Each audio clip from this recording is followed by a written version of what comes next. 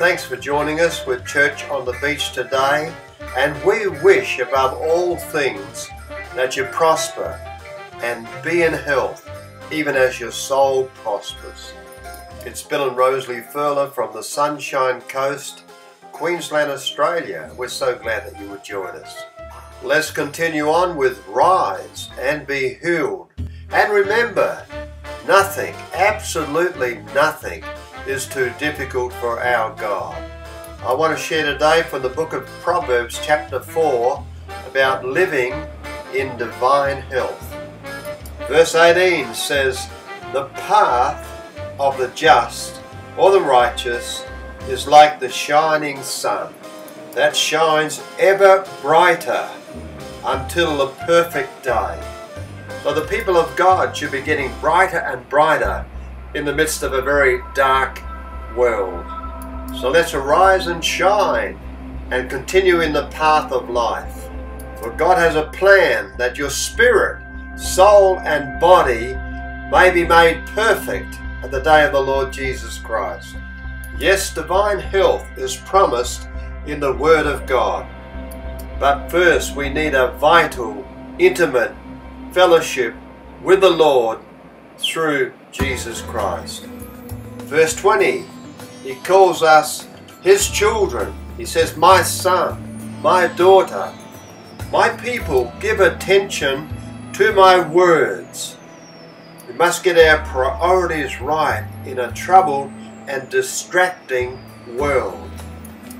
The Lord says, "Incline your ear to my sayings."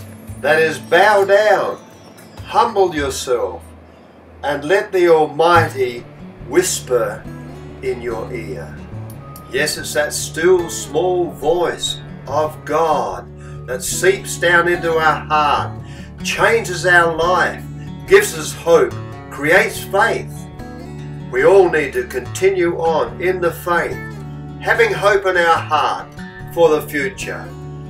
"Let not my words depart from your eyes."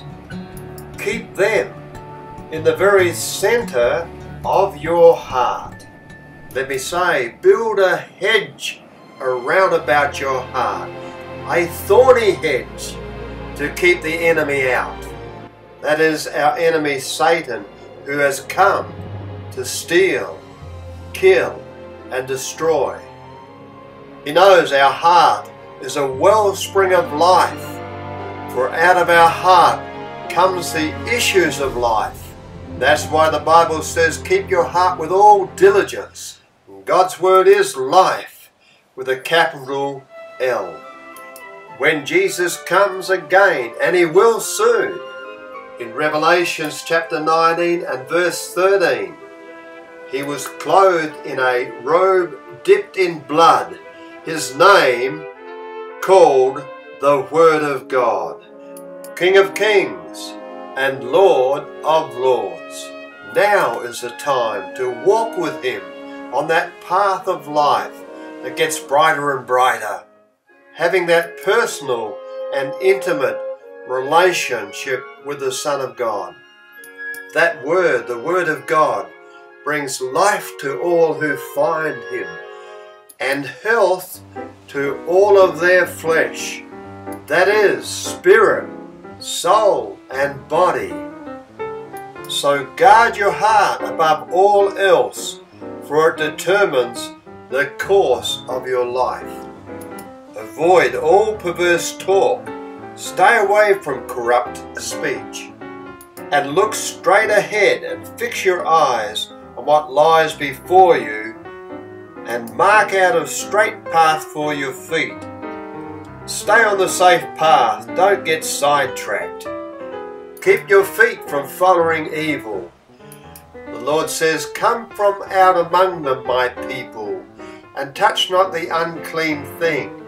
I will receive you then as my children." Remember, the path of the just is like the shining sun that shines ever brighter unto the perfect day. And God bless you. We want you to have a great day and a wonderful week